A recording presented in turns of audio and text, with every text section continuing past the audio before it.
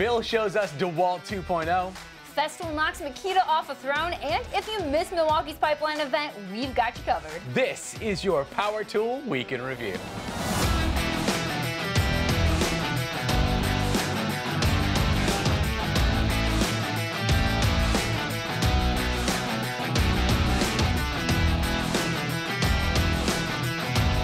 This episode is brought to you by Ohio Power Tool. Pro tools, pro service, all at the best prices at ohiopowertool.com. And EGO, power beyond belief. Welcome back, Power Tool fans. I'm Rob. And I'm Sarah. It's August 21st, 2020, and today we have some Power Tool news and all of the tool videos you won't want to miss. Let's get to it. Of course, the biggest news this week is Milwaukee's pipeline, which happened yesterday, and today we're back to our normal boring lives. But that shouldn't get you down, because now there's a metric crap ton of Milwaukee videos right here on Belts and Boxes. If you're a Milwaukee fan or a DeWALT fan who hasn't left a thoughtless insult on YouTube in 20 minutes, I'll put a link in the description to our Milwaukee Pipeline playlist where you can find every new tool they announced. Don't forget that in just a couple weeks, part 2 will come out, which is pack-out focused, and we'll finally find out if we get our drawers we've been asking for. Stay tuned. DeWALT's Tough System 2.0 mobile storage system is finally finding its way onto the job sites, and Bill brought a set to the Sparky channel to give us his take. We got a chance to see this kit up close back in November of last year, so we're not surprised that Bill loves this stuff. He takes his time looking at the rolling toolbox, the large toolbox, and the regular toolbox. He demonstrates their features and seems particularly happy about its backward compatibility with Tough System 1.0. In conclusion, I really like DeWALT Tough System 2.0. See? If you're ready to upgrade your DeWALT storage, head over to Sparky channel on YouTube. This next video kind of surprised us. Our buddy Austin shared a review of the Festool TSC55 track saw, naming it the best track saw of 2020, which essentially made the recent Toolbox Buzz video completely obsolete. That's not how that works. Austin is a talented carpenter who we featured on our show many times before. We put a lot of weight into his recommendations, and here he convincingly suggests that Festool is still the king of track saws for all the high-quality, feature-rich, wallet-burning Festool reasons you'd expect. But even he takes a swipe at the Toolbox Buzz crew. In my opinion, this is the best cordless track saw on the market. A lot of people might tell you they like the Makita better. Whoa! Somebody better call John Hopkins and tell them to prepare the burn unit. What are you talking about?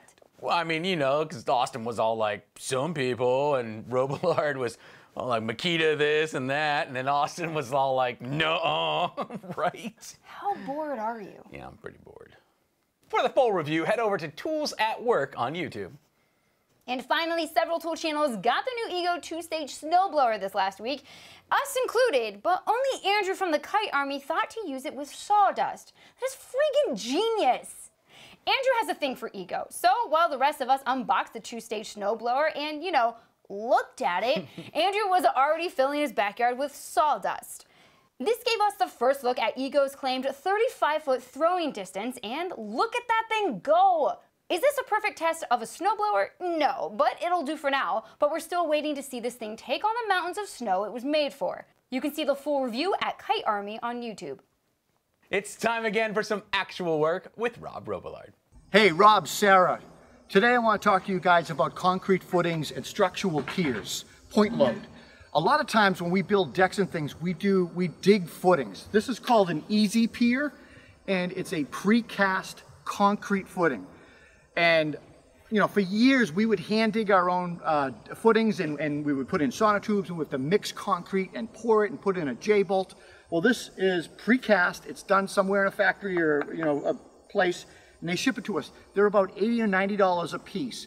When you have a lot of footings to do and you have a machine on site, this makes more sense than actually digging the hole, putting in the footings, and pouring the concrete. I hope this helps. Have a great week. Thank you so much, Rob. It's time again for our construction industry news, courtesy of the Construction Junkie.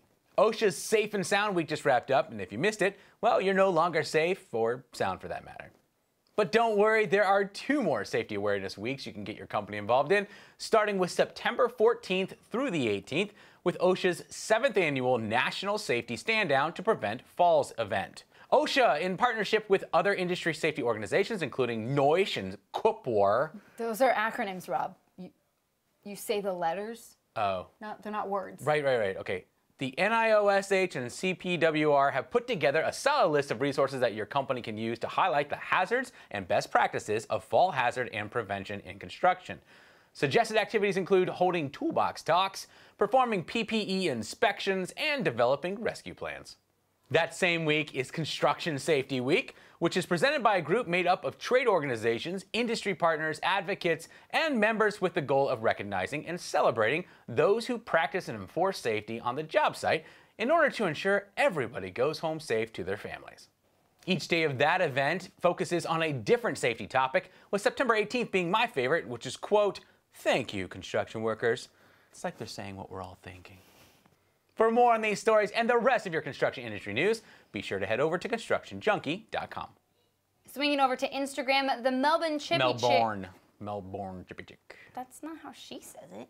Anyways, she started the work week off with a few of her favorite DeWALT tools and found a way to work in the sun. Great plan, Steph. Kiefer the Toolaholic asked if you could see his hidden access panel, and I totally did. You did not see it. Prove I didn't. You can't, can you? Can't. Yeah, exactly. And finally, our friends at Wood & Laser broke out their 30-foot steel chainsaw to cut through that teeny tiny log. That thing is not 30 feet. It looks like 30 feet to me. Whatever. All right, that's it for us this week. I want to thank EGO and Ohio Power Tool for sponsoring this episode. We couldn't do it without you guys.